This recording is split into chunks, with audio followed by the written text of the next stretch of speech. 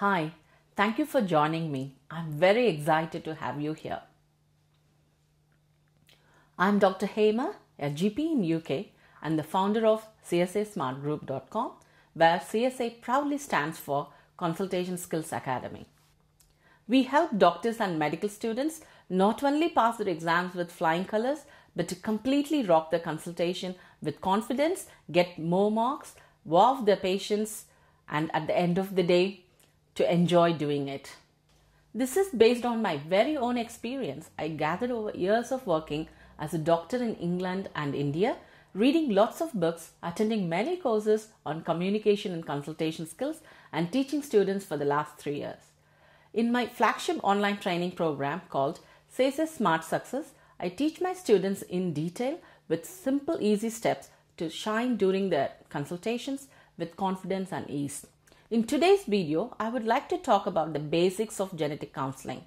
Counseling is available to anyone thinking about undergoing any form of genetic testing. It provides the information needed for an informed decision. This should include the implications of testing positive, informing relatives, the progression of a specific disease and its treatments. Facts are presented in a non-directive manner, and counseling should be in a relaxed, non-time constrained atmosphere. All language should be easy to follow. The patient or couple's understanding must be assessed, and any misconceptions should be tackled. Common situations for GPs include a patient may be having a disease which a member of the family has, or the risk of a couple having a baby with a particular disorder.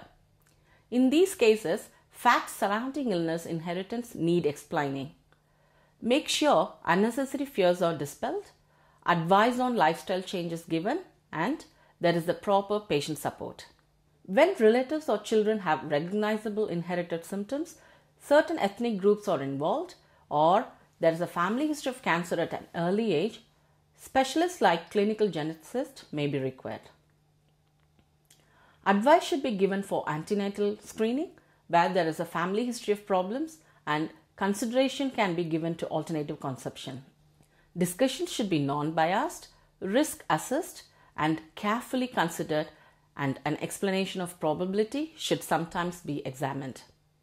Remember, frequencies are better understood than percentages. Influencing factors for patients include risk of transmission, severity, the availability of prenatal diagnosis, and a person's personal convictions. Counseling is with or supervised by an appropriately trained professional whose judgment must never be compromised. Consent should be after an appreciation of all factors.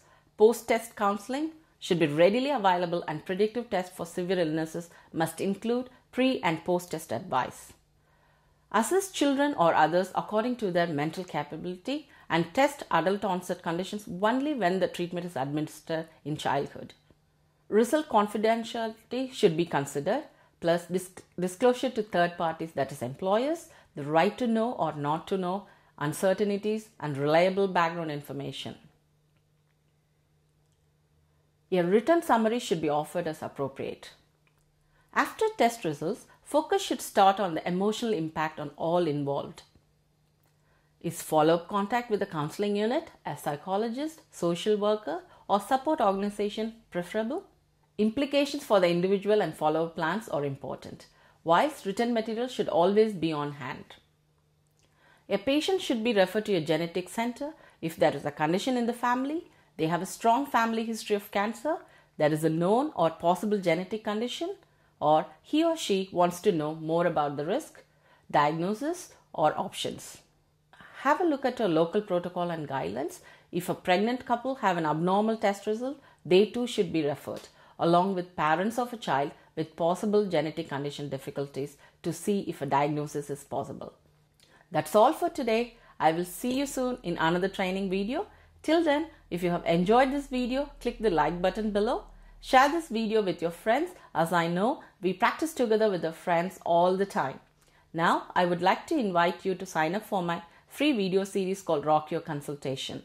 I have created these videos to help you to rock your consultation, get more marks, wow your patients, and make every examiner admire you. All you need to do is to enter your name and address in the box below. I will send them straight away. You're an amazing doctor. Let me help you to rock your consultations with confidence and ease. Let's do it.